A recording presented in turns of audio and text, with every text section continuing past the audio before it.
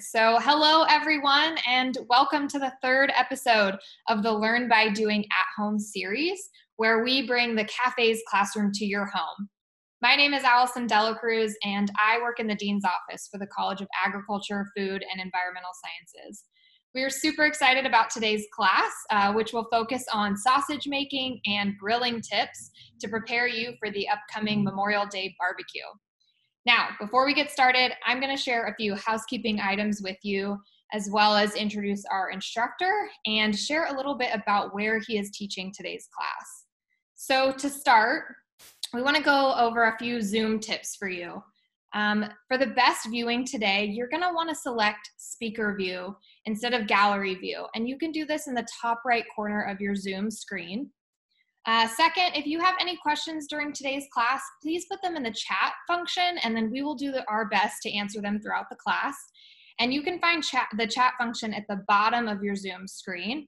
If you click that chat button, a window will pop up that you can also then minimize or close. And the last housekeeping item is that we would love to see photos of you learn by doing at home. So snap a picture and share on social media. Make sure to use the hashtag #LearnByDoingAtHome. And also please tag us. You can do that on Instagram at calpoly_cafes and on Facebook at calpoly.cafes. And we'll put that in the chat for you. So now to introduce our speaker, today's teacher is Jim Douglas. Jim is a Cal Poly alumnus, and he is the manager of our Meat Processing Center. Cal Poly's Meat Processing Center was 100% funded by private donations, and this facility was completed in 2011. We are very proud of our Meat Processing Center, as it is the only USDA-inspected meat processing facility on a university campus. Jim is joined today by two Cal Poly students. These students are essential employees and have been working with Jim to manage the day-to-day operations of the Meat Processing Center since the beginning of shelter in place in March. The Meat Processing Center is critical to learn by doing, and we're very grateful to Jim and his team for their continued hard work. Now, lastly, before I kick things off to Jim, we want to know a little bit about who is joining us today. So please complete the following poll and share how you are affiliated to Cal Poly. Thank you so much for participating in the poll. We'll give it a couple of seconds while we let the answers roll in. Awesome. Well, it looks like the majority of the people on the call today are Cal Poly alumni, almost 40 people. We also have some Cal Poly parents. Thank you so much for joining. We've got a few students, employees, Cal Poly friends. Thank you all for joining. And it looks like we also have a handful of Cal Poly donors. Thank you so much for generously supporting Cal Poly. So with that, we will, without further ado, I will kick things over to Jim, and so he can get started with the lesson. Thank you. Okay, well, welcome and good afternoon to all you would-be sausage makers. I want to welcome you to our Meat Processing Center here at Cal Poly, named for the J and G Lau family, who were principal donors in the construction that Allison so poignantly pointed out. We're very grateful for the contribution to build such a facility. It's designed to be hands-on. We have a great deal of working room here to facilitate large classes. The classes participate in all things from turning livestock into food. We have been, at one point, as of December, I had some 16 employees working here at Cal Poly on a part-time basis. I am the only paid staff member here. Everything we do is student-driven. But then when the pandemic broke out, many of the students had returned home for their spring break. And as we know, shelter-at-home policies were put into play, and my workforce of 16 became 6. And those were 6 students who had not left town and chose to dedicate themselves to the university and our work here. So we commenced our COVID-19 phase of life at Cal Poly with myself and 6 students, along with my partner here, Morgan Matheny, who's a lecturer in meat science in our animal science department. And we embarked on a large-scale drive-through meat business to help facilitate the need for people to social distance themselves and still get the groceries and quality meats that they were accustomed to purchasing here. I since have been able to add 3 more students who were living in town and had not left the area. So we're up to 9 students, myself and Morgan, and we've turned out we've been playing a very vital role in our community in providing quality meat products in our drive-through pickup service. And in the process, we've learned an awful lot about hygiene beyond what we thought was just food spoilage pathogens. It's become a pathogen of much greater concern in COVID. And so we've been working diligently with distancing and PPE, and we serve our customers with the young folks who are in masks and gloves and protecting our customers from any risk. But the facility, the students here in this facility are learning about animal harvesting, meat fabrication, further processing of things like sausage products, hams, bacons, jerky, and so forth. They're learning about pathogen control and sales and marketing, and a great deal of time is spent on food safety. Being under USDA inspection, we do engage with the USDA on a daily basis, and there's a great deal of food safety at play here.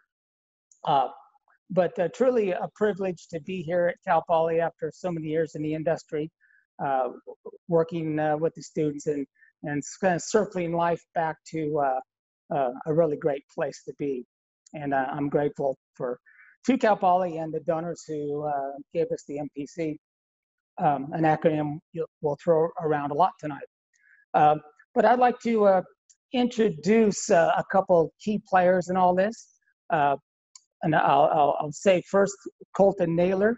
He's become a very important part of our processing team here. He's an award-winning sausage maker collegiately, and grateful to have his passion and interest in what we do. And secondly will be Haley Olson. She has been the face of this drive-up business, although behind a mask. Her and her teammate, Jamie Thompson, have served most every vehicle that's driven through here, and they number in some 100 cars per day. It's really a big deal. And so she's been the girl behind the mask. So I'm going to pass the microphone over to each of them for a brief comment before we move on. And first, Colton Naylor, step on up.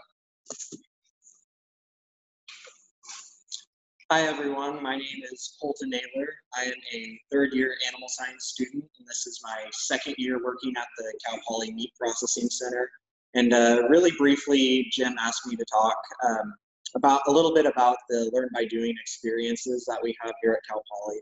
And one of the experiences that I have found the most valuable in my experience is going to different processing facilities across California and visiting those, as well as being invited to the Tyson Food Company in Chicago to experience some of their research and development teams, their food products, as well as a lot of their food handling and safety skills that they do on a massive production to feed the entire US and all other countries around.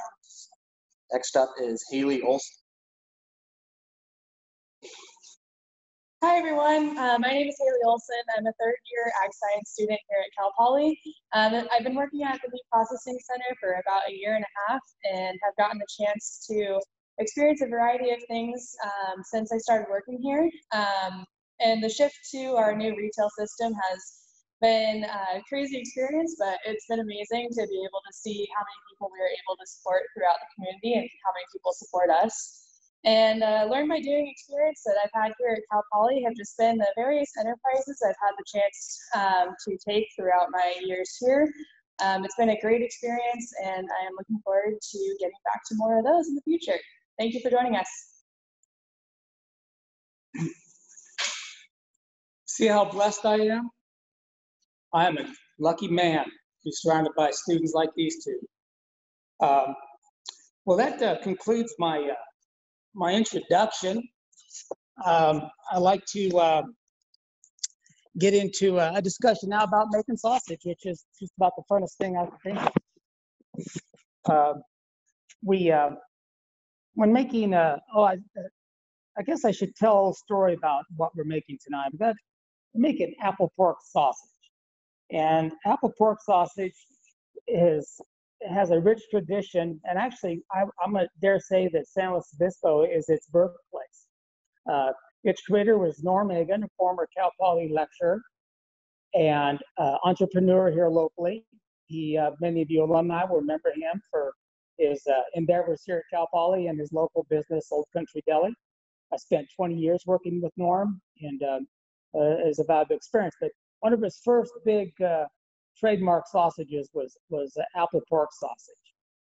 Mild pork sausage made to include applesauce, and it was a cornerstone of the business in the beginning until our product line grew to include many more tasty sausages.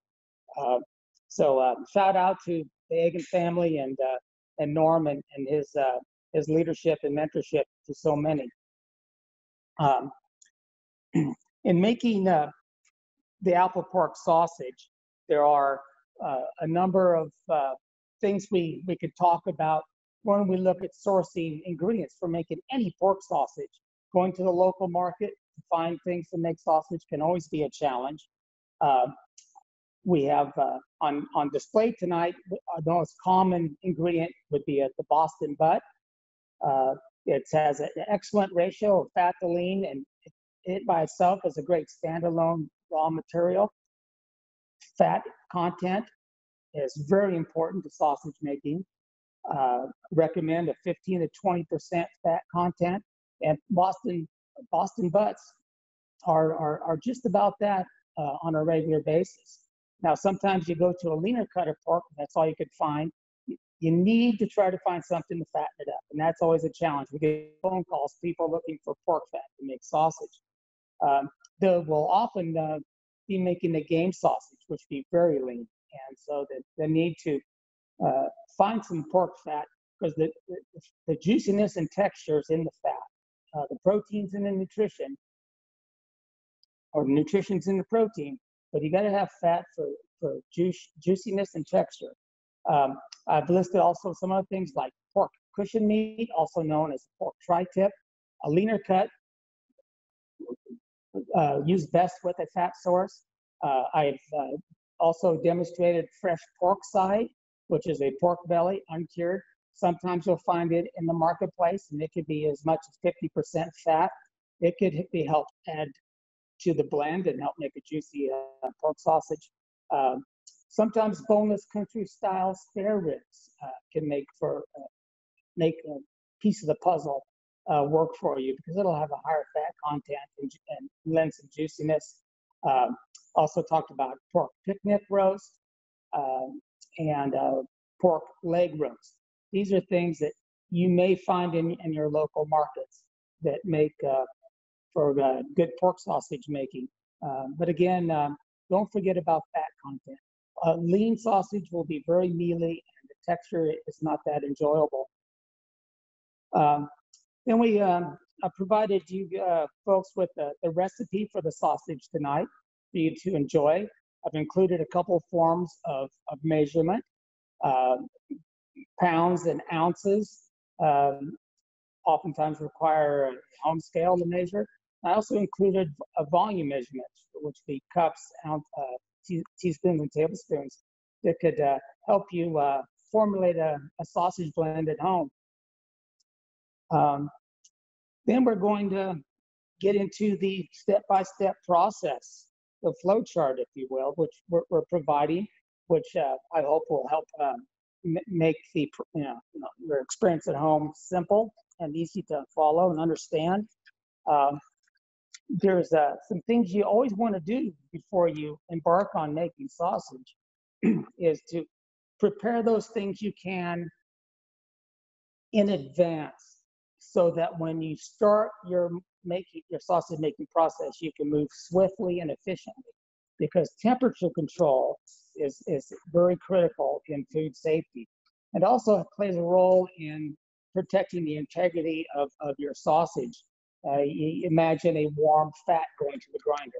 Its integrity will be severely compromised.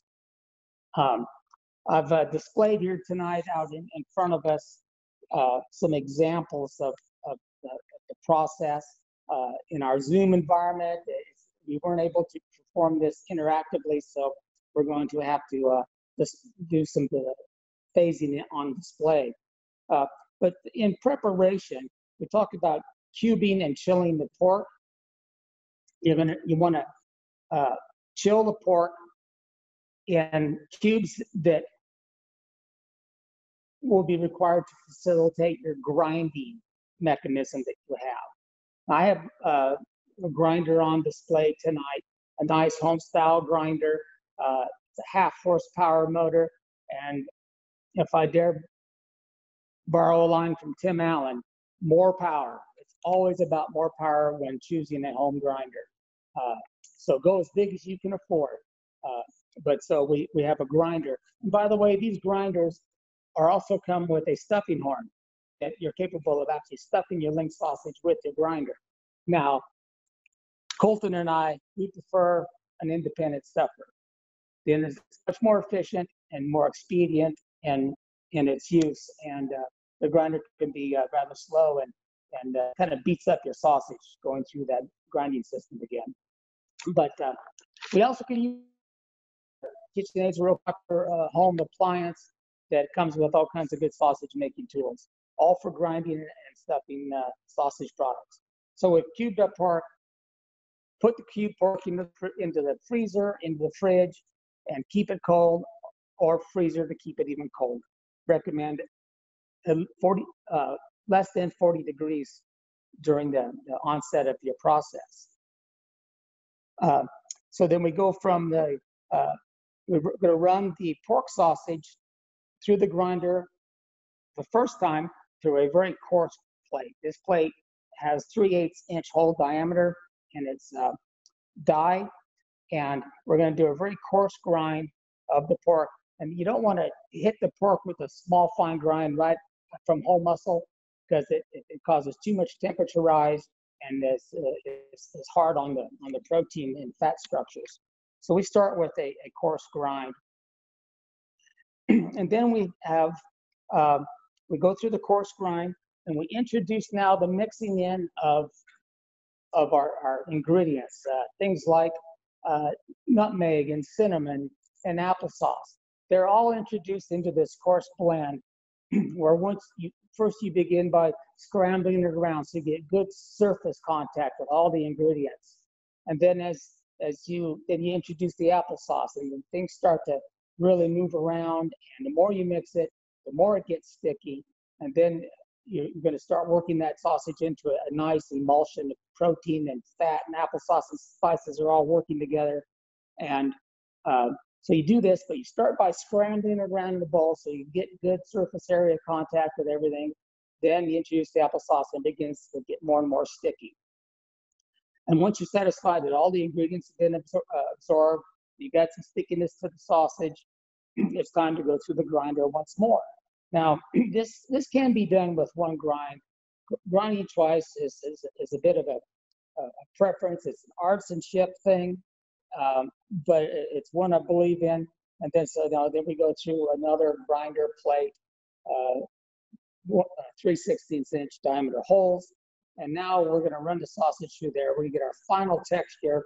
The sausage becomes much more creamy and fluid, and everything's melding together. And it really takes shape at going through that second time. It's a bit of a process. It's slower. You feed the grinder slower. So now by this time, you probably have experienced a temperature rise that certainly is going to exceed 40 degrees. through time and friction and elements, it's natural that the temperature will rise. So it's not, I'm talking about it could get up 45, 50 degrees, not your typical food storage conditions. The key is time. Pathogens work on temperature and time. So we're not going to give them the time to take advantage of the high temperature. So at any point in the process, you get bogged down, things slow, there's distractions. You want to take whatever step you're at and get it back into the fridge, back into the freezer, and allow it to chill back down. And honestly, you have 3 to 5 hours before pathogen multiplication really becomes an issue. So rest assured that temperature rise is normal, but not something to take for granted and allow to continue. So then we've gone through our final medium grind, and now we get the stuff and link. And stuffing and linking is generally when the party starts. If we were making our Swiss sausage here this evening, we'd have some of Benoit's great red wine from the Cal Poly Winery going into the sausage with some beef and pork and garlic and spices. And I know home sausage makers tend to do a little quality assurance check on that wine from time to time. And I recommend it. But no wine tonight.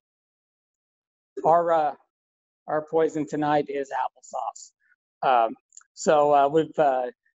We're getting to the stuffing phase now. Now we get into talking a little bit more about sourcing materials.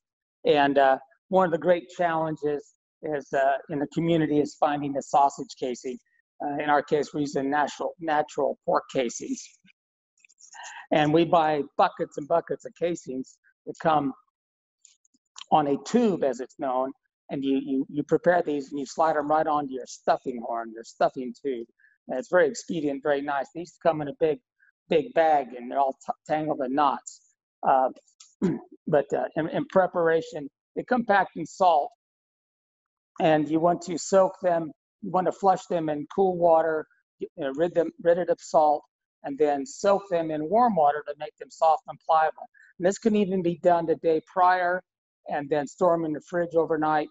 And but the water being slightly tepid helps with the stuffing process and helps it move smoothly over the stuffing horn. Finding sausage casings it's not as hard as it used to be. We can sell sausage casings here. Colton has purchased sausage casings at Whole Foods. They make sausage in their butcher shop, and they'll sell sausage casings. And there's a number of online sources as well.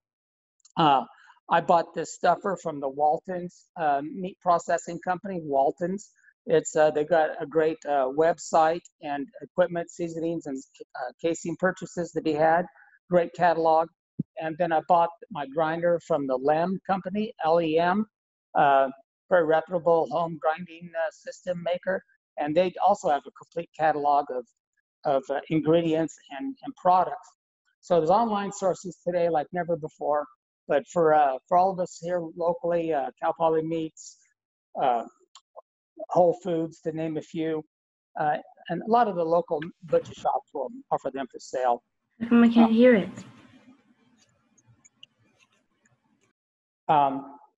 Jim, we've got a couple of questions if you don't mind answering a few. Yeah, please. Okay, so someone wants to know, is the applesauce you use sweetened or unsweetened? Thank you. We use unsweetened, and then we choose our own. And by using unsweetened applesauce, you have control of what kind of sweetener you want to introduce to your sausage. Sugar or a sweetener of some kind is very common in sausage products to help take the bitterness out of the salt ingredient, which is very necessary. And so we choose to use unsweetened. We get away from things like high fructose corn syrup, to name a few. And then in our business, we're all label readers, right? And to read a label on our sausage product, it merely says unsweetened applesauce made with apples. It reads a lot better than a lot of different sweeteners added. So we choose to add our own sugar. Now you can use sweetened applesauce. You just have to reduce your sugar content by about 1/3. Great. And then can you talk about what other kinds of meat you can use in making sausage? Such as chicken? Absolutely. Chicken is a great source for sausage materials. I prefer it much more than turkey. It tends to be a little higher in fat content, so it has better mouthfeel, better texture, more juiciness. And I would then again recommend turkey thigh meat over breast meat. I tried to introduce breast meat before, and it tends to be much too dry. Chicken thigh meat is a great material, and because poultry tends to be a bit more tender at the onset than pork or beef, we do only grind it once typically. We'll grind chicken through the 3/6 medium plate, introduce our ingredients, and go straight to the stuffer. Just because the muscle structure is not as tight and tough as beef and pork. It requires a bit more mastication, if you will. Okay, great. And then we got another question. If someone isn't able to source casings or they don't want to use them, do you have any recommendations on how to make sausage without them? Absolutely. You can use these same stuffing apparatuses, KitchenAid, grinders, stuffers, to exude, that is, just stuff the sausage out into a long stream onto a tray with parchment paper, and you place that in a freezer and chill it. You can actually make a skinless sausage. When you do that, though, you do tend to want to mix it very well so it gets very sticky and holds together. You can make a skinless link without the casing. An apple sausage product tends to be a bit loose and could be a challenge with all that added moisture. But that's certainly an option. Of course, making patty sausage is a given. But there are options for going skinless in a very simple homemade way.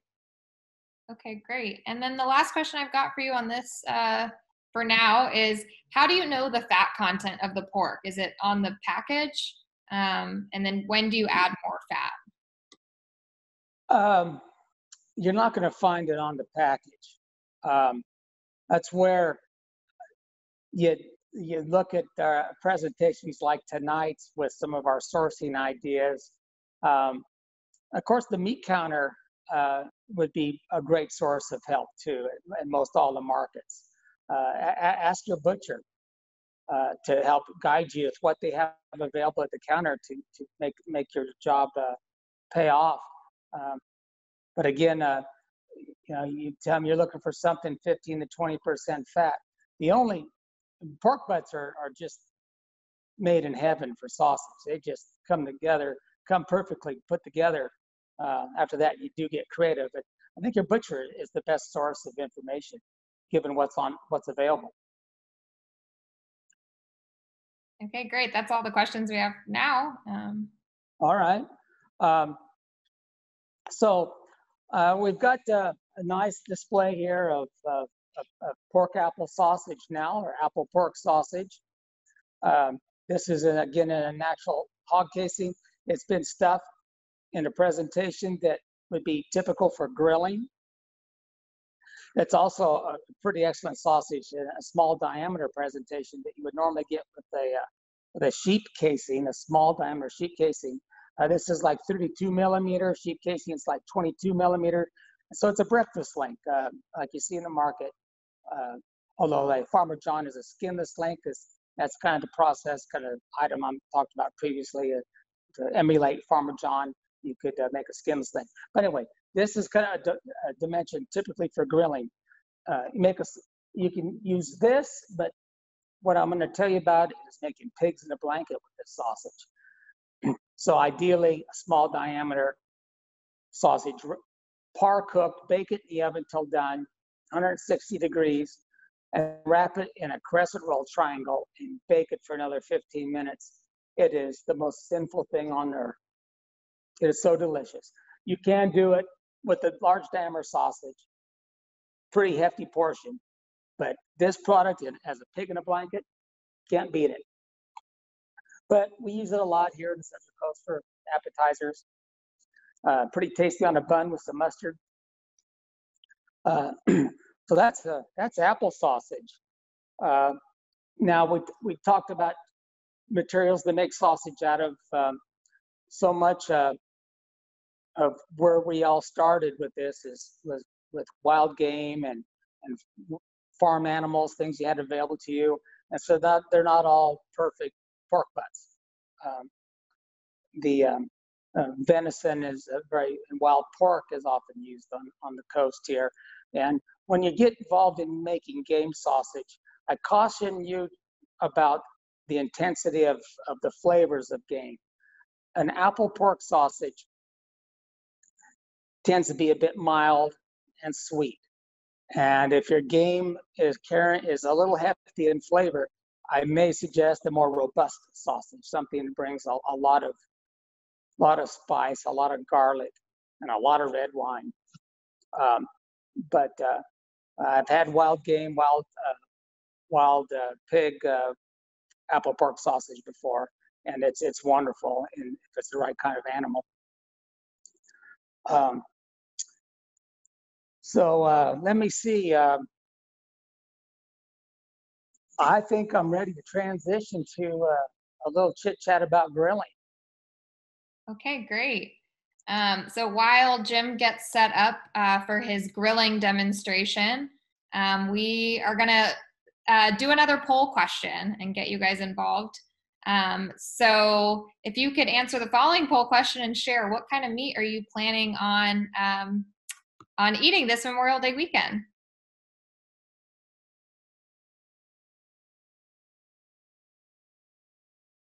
Thank you for participating. We'll give it a couple seconds while answers flood in. I love seeing all the tri-tip. It's a Central Coast favorite, as I'm sure many of you know.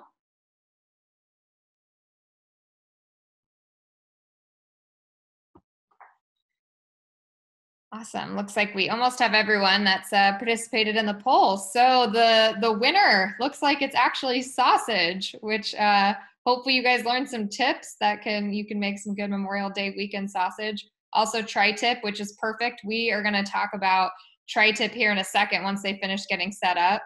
Also burgers and veggies and some chicken. So great. Thank you so much for participating in that poll. Looks like they are getting close to being set up.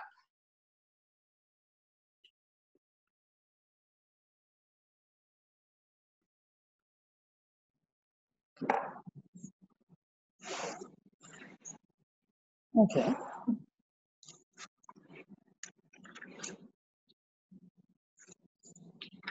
All right, Jim, do you need another few seconds or are you good? No, I'm ready. I'm ready. All Thank right. you. Now on to grilling tips. Okay. So something we want to talk about getting ready for this weekend is, choosing the best cut of meat for your party. We have on the screen here tonight some lovely Cal Poly lamb chops. Fantastic lamb. Didn't win the poll tonight, but thank God tri-tip is in the running. We got tri-tip for you tonight. We're looking at meat quality. I mean, we know the standards in terms of meat grading and quality. We talked about prime beef, choice beef. Then there's another grade called select, which doesn't quite meet the standards for marbling. And meat quality, first, the most important thing is always the age of the animal. It has to be a young animal to meet the highest standards. A young animal is going to be something under 24 months of age, most certainly. So with that age comes the first step in tenderness and nice color. Then with feeding an animal, whether it's pork, lamb, or beef, it comes down to, starts with genetics and a good feed ration, and all these things play into a beef or pork animal performing well on the rail, as we put it. And that's where we put them, we process this animal, and we're looking for a grade. And we're going to cross-section them at the ribeye, and we're going to evaluate beef and then perhaps soon pork. Pork there's been discussion about it having quality grades that more similar to beef. We're looking for marbling. Marbling is intramuscular fat. It's one of the last places an animal puts fat on. So it's why it takes time and energy to reach this point of high quality. But with that marbling comes your juiciness. It's not water, it's not marinades, it's the fat and the marbling that's in that muscle. Now, you can compensate a little bit for a lesser marbling score with aging. You could take a USDA select cut of meat, and with the right amount of post-harvest aging, it can become tender. You can't make up for juiciness, but you can help make it more tender. On the subject of aging, now, in the beginning, the meat industry, practiced dry aging exclusively. And that was because the advent of vacuum packaging and large-scale production had not evolved to the point it's at today. And so with dry aging, it's an anaerobic or an aerobic process. There's oxygen involved. The meat, the carcass is hanging in the cooler, exposed to oxygen and those environs. And with that sets the stage for very specific enzymes and microbes and molds. Honestly, believe it, molds, very, very beneficial molds, will work to tenderize and develop the flavor that we've grown to love in a beef product. Now, mind you, pork doesn't age like beef, so we don't talk too much about aging pork. Lamb, maybe just a little bit. But with the subject of beef, so dry aging, it's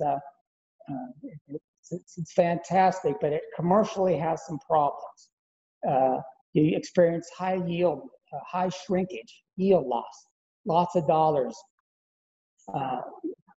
go up the evaporative coolers in terms of dehydration. And, in the economy of scale, that can add up to a great deal of expense. And then you do have certain shelf life concerns with all that, all the microbes and molds and things I was talking about that play a part in dry aging meat. And it's much less predictable. So then comes the advent of large-scale meat production and vacuum packaging. And then now today we engage in an awful lot of wet aging.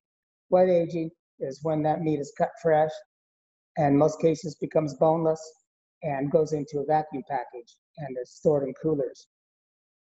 And when I say stored, a very high-end steakhouse will have stored their wet aged meat for as much as 3 months, going on 4 months. You can get that kind of shelf life given that all the hygienic standards were in play along the way, and there's no harmful bacteria interfering with the process.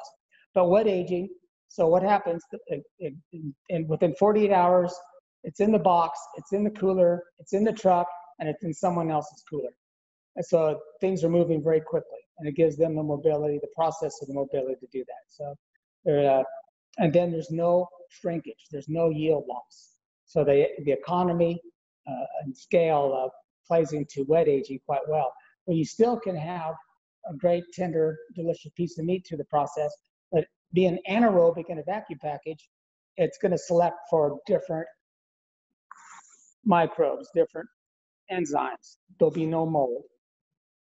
And so different things will work on the flavor development and work to help tenderize and break down some of those connective tissues and proteins. Again, aging is the great equalizer. But marbling will always be juiciness. Aging will most generally always be your tenderness. Now, you can't go backwards. I hear people do this, and I'm surprised to think that they're successful at it. Once you go anaerobic, that is go into a vacuum package, you can't open up the package and put it on a plate in the fridge. Things are different. All the selections have been made and they don't work in the reverse. A dry aged piece of meat most probably would age okay in a going anaerobic, but you just can't go backwards. So I don't recommend trying dry aging meat once it's been vacuum packaged and in the food chain for a number of weeks already. So that's a little bit about meat selection. Love lamb, love pork. They all love marbling.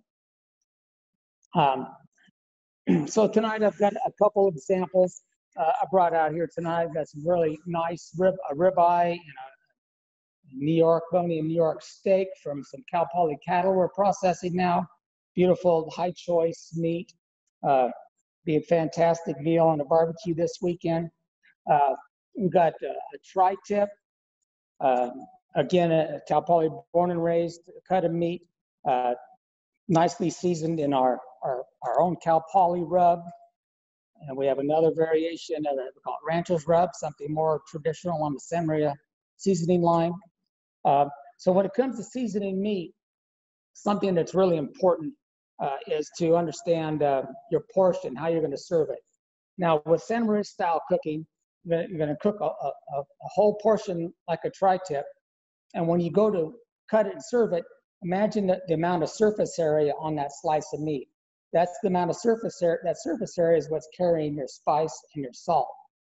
And so you tend to want to heavily season a whole muscle item for Santa Maria style cooking because the surface area is going to be small and you want to enjoy the flavor of your seasonings. In the case of a steak, now imagine a steak, a bite could be half 3/4 inches in diameter, and that would represent a great deal of surface area. And so if you over season a steak, you're going to have the impact of the spice and the salt much more than you would Santa Maria style cooking. So you would season a steak type of cut much more moderately than you would Santa Maria style cooking for a whole muscle. The seasonings come in all shapes and sizes, but we're pretty proud of the two we offer here. They've been around town for a long time, these concepts. Now, when it comes to cutting tri-tip, or let me say about cooking tri-tip, I really am a believer, regardless of time at the grill, to use a good meat thermometer. Meat thermometers don't lie. And with the meat thermometer, the worst trouble you can get in is you don't make your spouse's cooking deadline, but you will serve a quality cut of meat if you trust your thermometer. And I have a few guidelines here. This may have made a good PowerPoint, but when cooking beef, for instance, I look at a rare cut of beef being cooked to 125 degrees and then allowing to rest. They will continue to rise in temperature and equalize and help and retain its juices. Medium rare, 130 degrees internal, let it rest. Medium, 135 degrees, let it rest. Well done, 145 or 140 degrees and above with rest, because it does continue to cook. And again, if you allow it to rest, when you go to carve, you'll see a lot less juice coming out on your cutting board, and the meat will retain those juices. Ground beef, always 160. Ground beef has been ground up. All that surface area has been exposed to possible food spoilage organisms, and you have to cook it to 160 degrees or more. The reason you can cook a steak less is because the internal mechanism of that cut is basically pure. It's never been cut, it's never been poked, it's never been exposed. And so the surface area of the steak is getting grilled. Any food pathogen risk are getting destroyed by the grill on that open surface. Chicken, always 165. Rare chicken, medium rare chicken, just as not, it's kind of repulsive. And chicken, you need to protect yourself from risk of salmonella. And then pork always controversial. In the old days, it was cooked pork until it, it incinerated.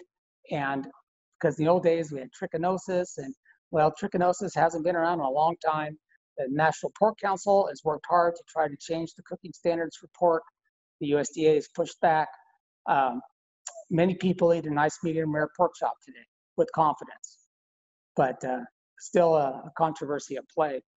And then anyway, so we get on to carving.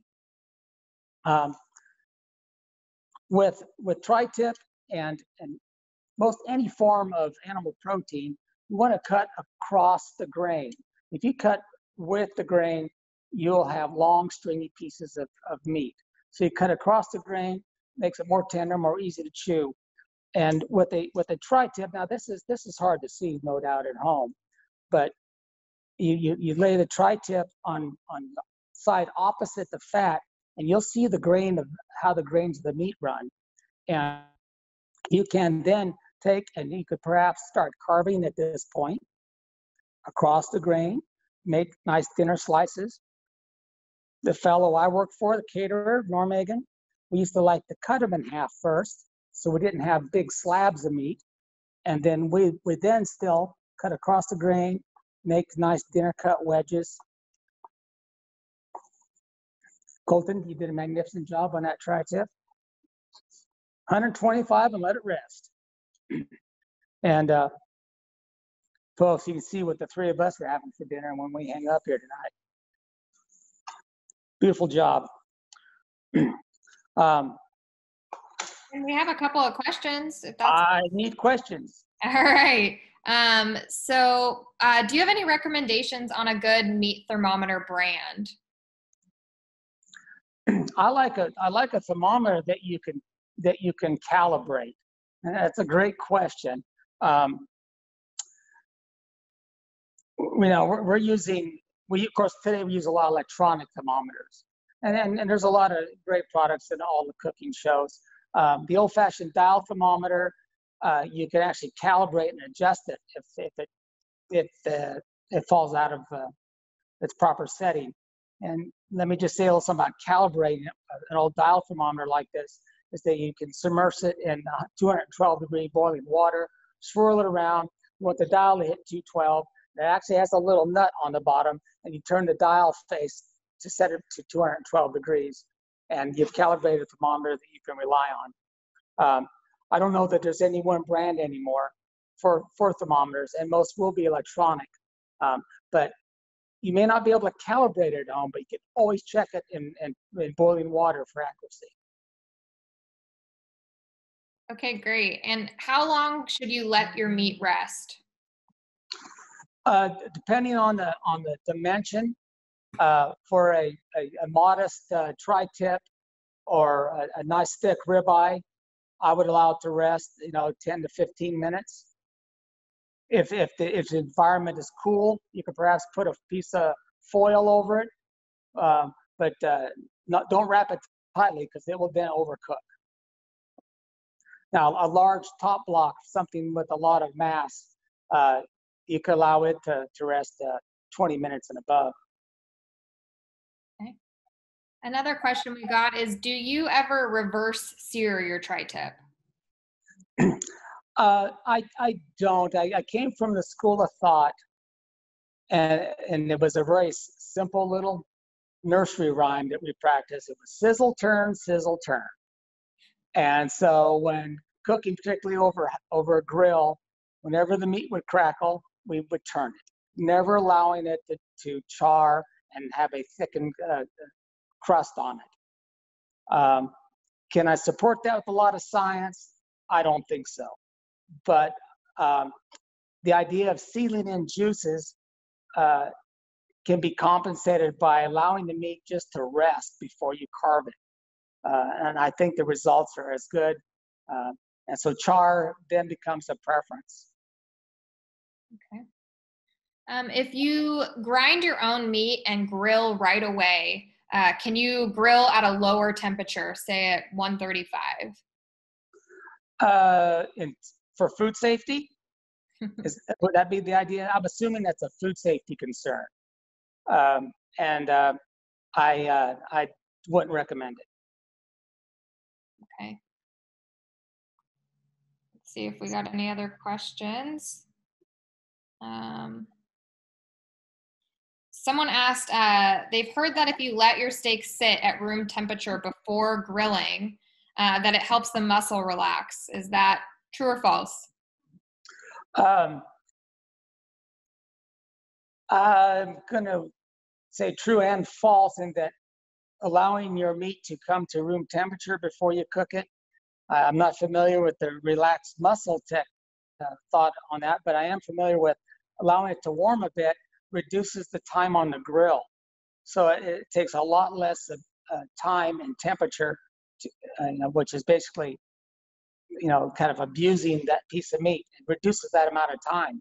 And I think you'll have a much juicier cut in the end for allowing it to warm a bit. I wouldn't do that with chicken. Yeah. And what's your preference when you're grilling at home? Do you use a gas grill, charcoal, Traeger? Well, I don't want to hurt anybody's feelings. I have two at home. I have a Traeger, and I have a wood-fired grill. I am just not a big fan of gas grills. Suppose you can put some wood chips in there, and they have some technology to help bring some flavor, but I've never cared for the sterile flavor of a gas-fired meat product, gas grill meat product.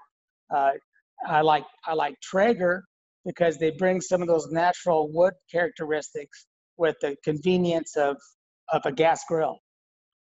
Flip a switch, warm it up, cook. Can't beat that on a Tuesday night. But I like my oak-fired wood grill. Barbecuing is not just a means to fill my belly, but it's an event, and it's something that just enjoy doing. So building a fire and cooking all over a good oak fire is, for me, the ultimate enjoyment. Great. And the last question we have here, and I think it's a very important question. You should know that this question comes from Dr. Jamie Noland. No. She wants to know, do you think the Giants will win the World Series? Does she think there'll be a World Series? The answer is yes, of course. That's all the questions we have. Is there any last minute things you want to share? For those of you that live within 100 miles, come and see us. You'll love these guys. I've got 7 more just like the 2 you met tonight. And we get, prior to our social distancing, our customer base wasn't just based on meat quality and quality of service. It was based on coming in to visit with Cal Poly students. Alumni, senior citizens, everybody comes in and loves to engage with the students. And so I invite everybody to come to the Meat Processing Center when you can, when we all can get together, have a tour, and look at our meat market. Okay, great. Thank you so much, Jim. We really appreciate it. This was a really fun class. I'm going to wrap up with just some closing remarks. As Jim talked about, our Meat Processing Center is open right now for curbside pickup, and our team is working hard to feed San Luis Obispo County. So some products you can find at the Cal Poly Meat Store include sausage, of course. We have a variety of steak cuts, bacon, chicken, pork, you name it. We also have Cal Poly eggs, cheese, chocolates, jams, and barbecue sauces. We also recently started selling produce boxes full of fruits and veggies that come from our campus farm. So you can find some more information about the Cal Poly Meat Store and a full list of products at calpolymeats.com. We will put that link in the chat for you. If we weren't able to answer your question today, please reach out to Jim via email. We will add his email to the chat and also post it on the website. And please do not forget to share photos of you learn by doing at home. We would love to see what meats you grill up this weekend during Memorial Day weekend. If you want to rewatch today's lesson or forward it to a friend, we will post the recording at cafes.calpoly.edu. We'll also put that link in the chat for you. And last but not least, next week is our final Learn by Doing at Home episode. So please tune in Wednesday, May 27th from 5 to 6 p.m. We will be teaching you how to make some delicious Indian street food. So that's it. Thank you so much for joining us today, and happy grilling.